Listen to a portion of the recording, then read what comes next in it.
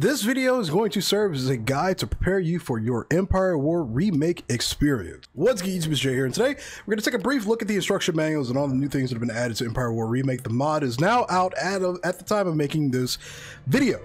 Before we get into this video, I want to just give a quick shout out to the Empire War Remake team for all the hard work that they put in, from all the new space maps and combat and models to all the new graphics and all the other crazy shenanigans that have been implemented into the mod. You guys absolutely killed this release, and I look forward to playing it. This video that you're watching also will be the beginning of our full actual 110 planet Empire playthrough. I think that's how many planets are here. I don't really know off the top of my head, but yeah. That's what we're going to be doing right here. But before we get into this, like I said, we're going to take a look at some of the instructions and stuff. One of the first things you're going to do is, before you even start playing the mod, is go to your video settings and disable hardware mouse. There's a video on X2's channel that I'll link in the description below that explains it a little bit better as to why this needs to be disabled. But basically, this game is old and it doesn't emulate your mouse correctly. I don't really know the full reason behind it. But disable hardware mouse, it'll help improve your performance overall. Absolutely do that. I also saw that somebody mentioned turning off heat distortion also helps with performance as well. I'm going to give it a try throughout this playthrough. I don't know what kind of visual effects that'll have on the mod, but disable these two things and you should see an improvement in performance. It varies from person to person, so don't take my word that it'll actually 110% fix your issues for you. But yeah, let's take a quick look at some of the instructions and stuff, because there's a lot you got to go over. Alright, so we're going to start with the minor factions.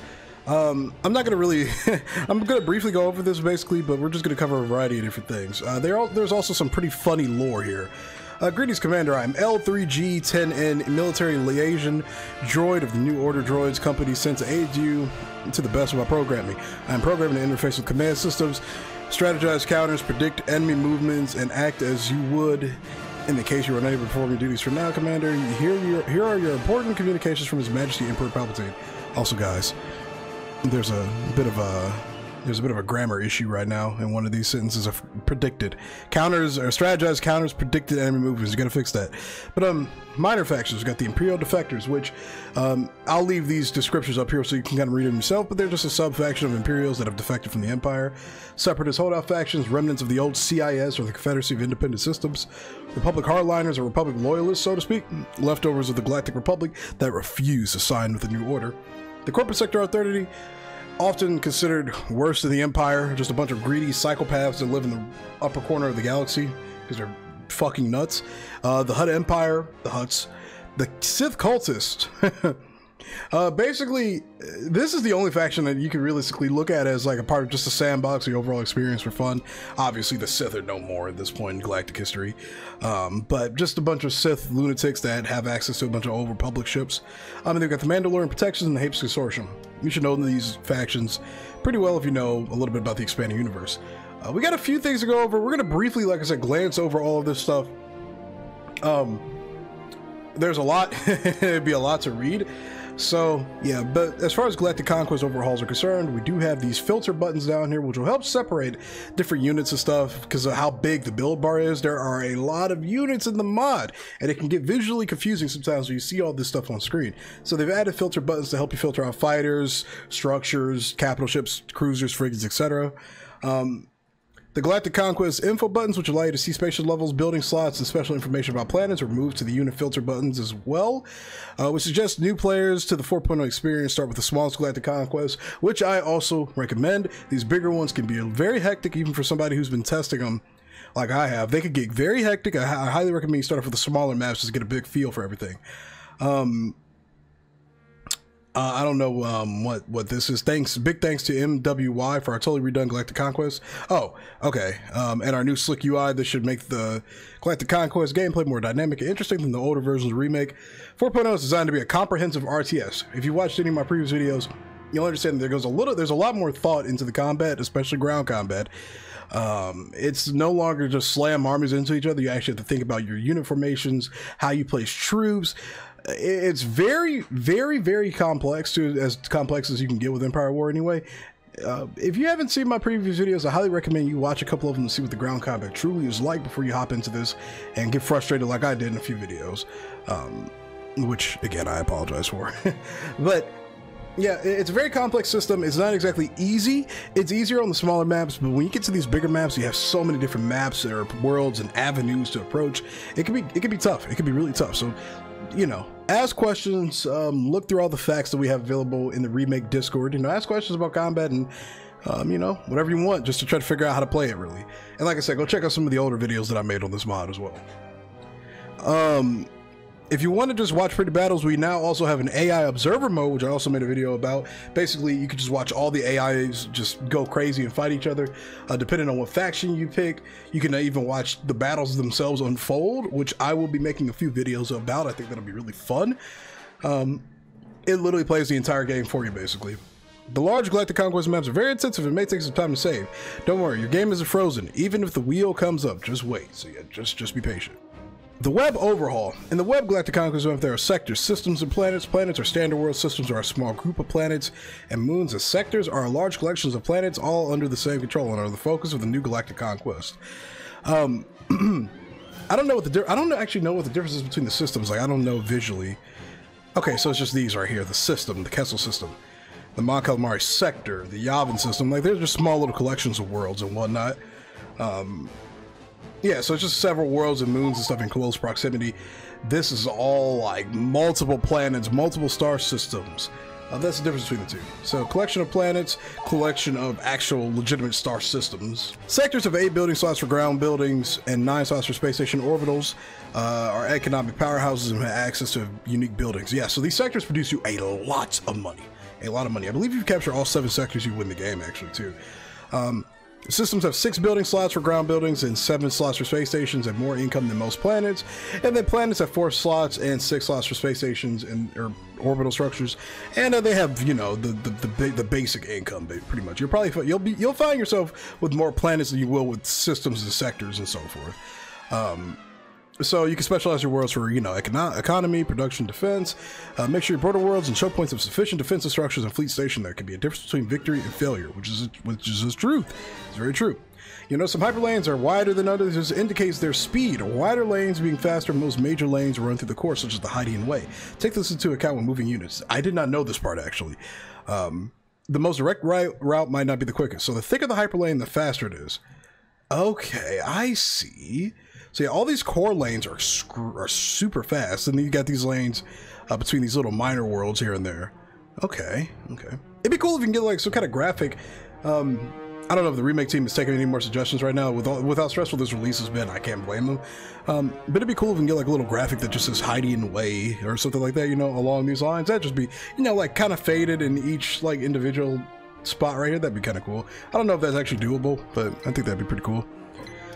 Okay. That's good to know. I didn't know that was a thing. Instead of research and tech levels, you now escalate the war. When you gain access to new tiers of units, your enemies across the galaxy will as well, even minor factions. Yeah, minor factions go crazy when you upgrade them from tech level 1 to 2. They get a lot of hero units. When you start in GC, your initial starting forces are now randomized as well as your enemies. Every Galactic Conquest will be a different experience, which is very cool. When you start at GC, now all your planets will be connected. Many will be threatened by powerful factions from the start. You'll have to choose which to abandon and which to fortify, which makes sense. Sometimes you just can't defend every planet that you start with, otherwise it'd be a little broken. Minor factions are NPC factions with unique units and powerful heroes. They are not as great as the major factions in the long run, but they are very dangerous at the start of your game.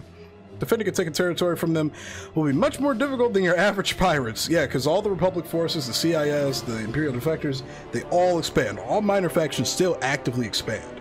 Certain worlds are capable of mutually building faction-specific units. For instance, capturing Munilis will give you access to CSI ships. CIS, not CSI. And Mandalore will give you access to Mandalorian vessels. Galactic Conquest economy. Sectors and gas giants are the best source of credits. I'm not even kidding. Many buildings, space stations, larger space units now have an upkeep cost, which is subtracted from your income of the planet they're on at the end of each galactic month. Place your fleets accordingly or risk draining the resources of your most profitable worlds. One of the ways I found about, or like around this, is like, I destroy the orbit of a planet, you know, I destroy all the orbital structures, and then I just leave the units in space above that planet. It's not the most strategic thing in the long run because you don't control the planet, but it helps with when you're really in a tight financial situation. It really helps with that, with those heavy income costs. There are different types of planets, and planets have different types and are more efficient at earning credits in certain ways. For example, urban planets will gain much more credits from tax agencies than they will from mines. Barren planets will earn more from mines than other worlds. Different buildings cost more or less to upkeep depending on the planet type. Military bases have least upkeep on temperate worlds. Administrative buildings have high upkeep on barren worlds, and mines are costly to run on urban. I didn't know this. Okay, so this is why it's good to read this kind of stuff. Most planets will earn very few credits at first. You must build economic buildings on planets, so that's pretty straightforward. So that's good to know, actually. So administrative buildings on temperate worlds, military bases maybe on the barren ones. We'll have to figure that out. We'll have to figure that out as we go. Or urban, maybe admin on urban, or swap this. Maybe administrative on temperate bases on urban. I don't know. We'll have to figure that out. Maybe there's not a difference between those two for military bases. You need to prioritize your economy, or you'll quickly find yourself broke and be set on all sides. Yeah, don't focus on just building pretty ships right out the gate. You're gonna screw yourself over. When you begin building something, your credits will slowly drain over time. This allows you much more flexibility, but be careful not to build too much at once. Upon reaching 0 credits, all building processes stop across the galaxy until you receive more credits. There are icons on the build bar for selling or downgrading certain space stations marked by a red credit symbol. Due to performance reasons, previous versions of upgraded buildings will remain on the build bar. Simply ignore these. If purchased by accident, they will refund you. Unfortunately, there's really no real way around that. So we still have a few instructions to go over. We'll briefly go over the space overhauls, but again, there's a lot of information here. So new maps, skyboxes, buildings and props, atmospheric maps, and some rather notable locations like, oh, I won't say. Space battles, your objective is to defend or destroy your enemies. Stations and units. Very weak starfighters are not victory relevant. So like also that applies to infantry also, but we'll probably see that in the ground overhaul. Okay, so instead of space stations, you now build space colonies with 3 levels. Level 1 is your core of your colony. Level 2 expands your colony, unlocking the ability to support a variety of secondary structures like admin offices, shipyards, etc. And they all attach to the station at once. It looks really cool. Level 3 completes your colony, giving your station more high-power weaponry and moving the shield generators to a protected location, as well as unlocking the ability to build a command relay, which can produce fleet commanders and additional heroes. Shipyards. At level 2 of your colony, you can now support 3 tiers of shipyards: 1, 2, and 3. First one is for fighters and corvettes. Second one is for frigates and cruisers, depending on the size. Third is for the big capital ships, like the big boys. There are also a bunch of secondary building structures that are not attached to your colony, like economic hubs and stuff. So, fighter overhaul. In 3.0, we sacrifice the starfighter behavior for performance reasons. No longer. With 4.0, this is a lot of reading. Proper fighters are back and better than ever. Their behavior is designed to be as intelligent and cinematic as possible while still maintaining good performance. All fighter weapons have been overhauled as well, with many different missile types. There are like 10 different missile types, I think, with specific uses and debuffs against the enemies. These missiles, including ion torpedoes, all fire automatically at appropriate targets to reduce micro, so you don't have to really worry about it. The missiles will shoot at what they're supposed to shoot at. Garrison starfighters that used to come for free in ships and stations now have a cost. They cost money to replace, basically, upon death. When each individual fighter dies, the cost will be subtracted mid-battle. Some fighters like TIEs are not very expensive to replace, while others can cause your credits to drain very quickly. It may not always be worth it in the long run to engage. When stations with garrisons die, they will refund you basically all your money, so which is pretty cool, because the reason for that is the station no longer exists, so they don't have to replace any of their lost fighters. It's been destroyed. So in addition to Starfighter overhaul, dozens of new ships, heroes, and starfighters have been added, as well as new abilities and changes to old ships. Thanks to Carrick for texturing the new Hut fleet so we can get them in 4.0, which looks absolutely freaking incredible. If you haven't seen my videos on the Hut fleets yet with the criminal underworld, please go check them out. And yes, I'm plugging my own channel. This is my own video. Pathfinding has been significantly improved. That is also true. Units do not collide and slam into each other or stop and get stuck all the time anymore. Now, this is really going to be key for a lot of people with space battles, this next bit. Remake has a complex system of firing angles, which means that the placement and rotation of your ships can be essential to them performing well in mid-combat, or in combat, in battle, whatever. For instance, the ISD-1 in Providence cannot fire all of its main weapon batteries when facing directly at the target. Instead, engage enemies broadside. This can be done by getting your ship in position, pause, right-click the target, and then hitting the stop command button before resuming. Wait, really? Is that how that works? This can be done by getting your ship in position, pausing, right-clicking the target, and then hitting the stop command button before resuming. Huh. Interesting. So you right click the target and then you hit the stop command button. Interesting. What I used to do is I just hold right click and then just make the arrow that there's like a little arrow that'll pop up and I just use that to turn the unit. I didn't know like that. I didn't know that was a thing. Interesting. All right. Ground overhauls. This is the big stuff. Ground combat is back in Remake if you didn't know that already. This is the big leagues. So here we go. We'll jump right into this. The ground overall is designed to create huge and tactically engaging battles reminiscent of the old Battlefront in RTS form. The frontline maps, the regiment system, all new combat mechanics, and a huge number of different vehicle and infantry classes to choose from all come together to create ground battles like you've never seen before. This is true. There is a plethora of new things you got to figure out with the ground combat. It is insane. There's so much to it now. In ground combat, your objective is to destroy or defend all buildings except defensive buildings and turrets such as the turbo laser towers and watchtowers. These could be completely ignored and are not victory relevant. A lot of structures aren't victory relevant. I don't believe power generators are either. As well as the base, the huge planetary shield generator is a primary target to assault or defend in almost any ground invasion. It will take some time to activate, during which bombing runs can be called in. There's now a large variety of different bombing runs depending on which bombers you have in orbit. Each type of bomber has specific types of bombs as well as firing its other weapons. Check the descriptions for space bomber squadrons for details. So uglies are different, like ugly bombers for example, they're different from skip rays. They have different types of bombs. I will give you this piece of advice. If you have a capital ship in orbit that carries fighters, be on the lookout for what types it carries, because even if you have those starfighter bomber squadrons in your ground formation, sometimes the game will still call in what's with the capital ship. So it's a little tricky. It's just Empire War things, kind of. You just got to play around with it a little bit. So, when the planetary shield is down, large ships in orbit can obliterate ground forces with massive orbital strikes, decisively ending the enemy or your resistance. And these explosions are massive. They're literally tactical nukes. When building up your planets, be sure to place your buildings and ground units well in the ground preview to maximize your defenses. I haven't actually done that yet. Expect to take losses. Seriously. This is not vanilla ground combat. Use common sense tactics and understand what your units excel at, and victory will be yours. Actually, just step away against the water for a second. That's a lot of talking.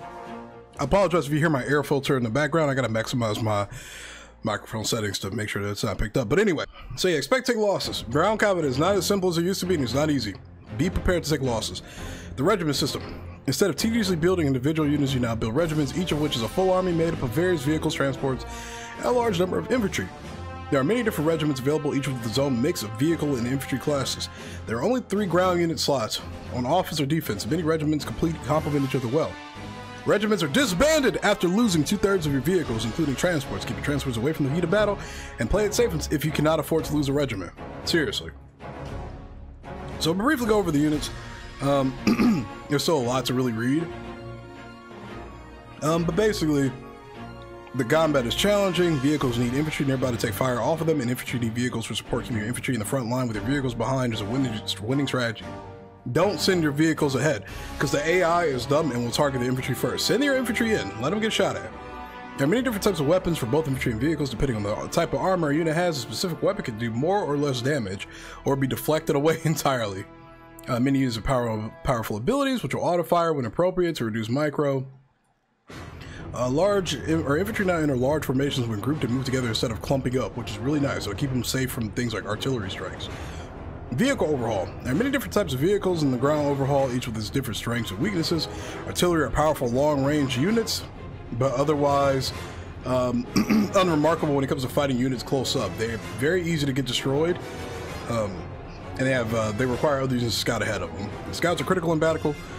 I need to slow down. Scouts are critical in battle, forging ahead to detect enemy structures and regiments, or serving as a spotter for artillery pieces. They also have access to use some useful abilities. There are a large number of other vehicles, from hover tanks to walkers to treaded tanks of all different shapes and sizes.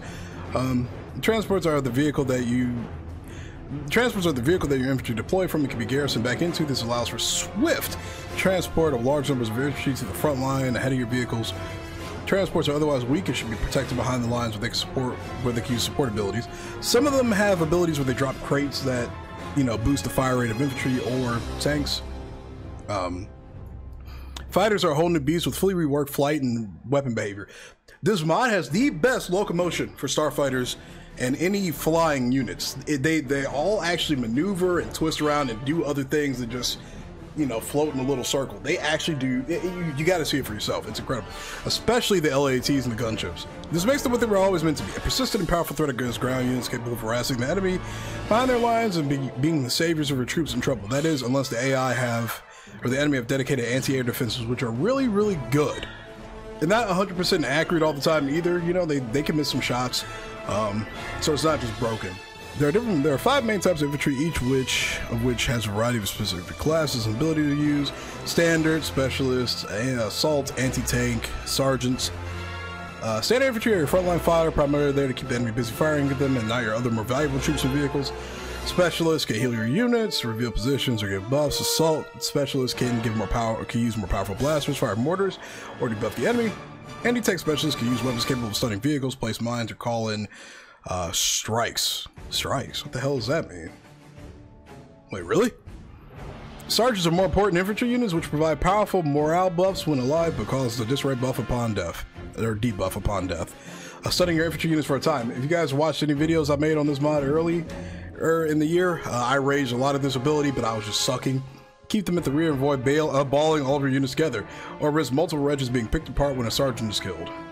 Yeah, please do that. Buildings, all ground buildings have independent power generation, except the planetary shield generator do not require the main base generator to function.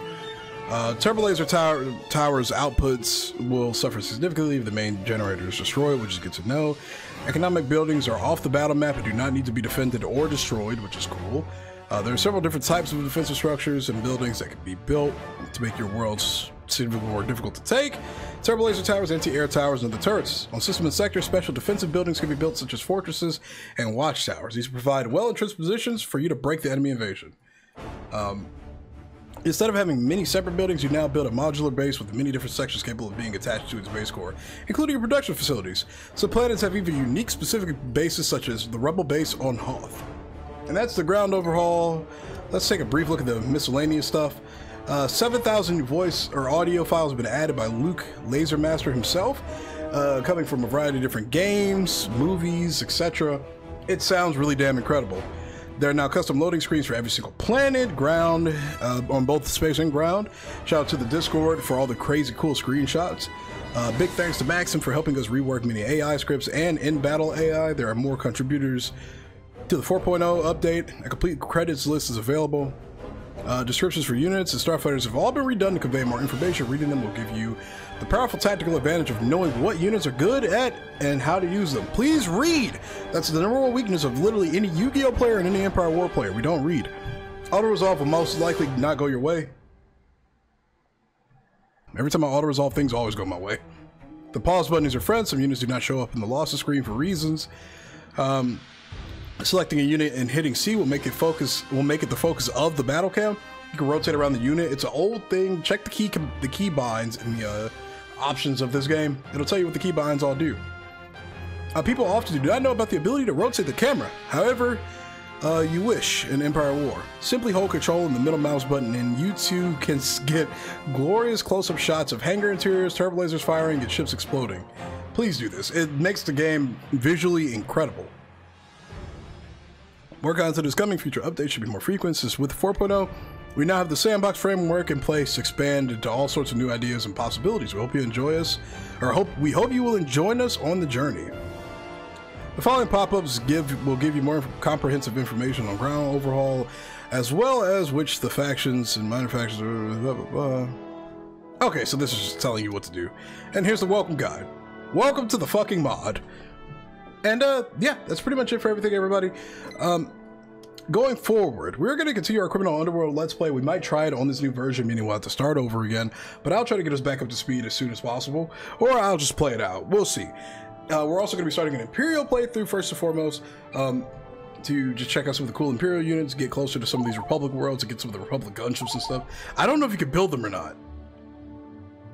I think you can. I'll have to find out. But other than that, we're all set here, everybody. Thank you for watching. Hopefully you enjoyed the video. Hopefully this gave you a little bit of information.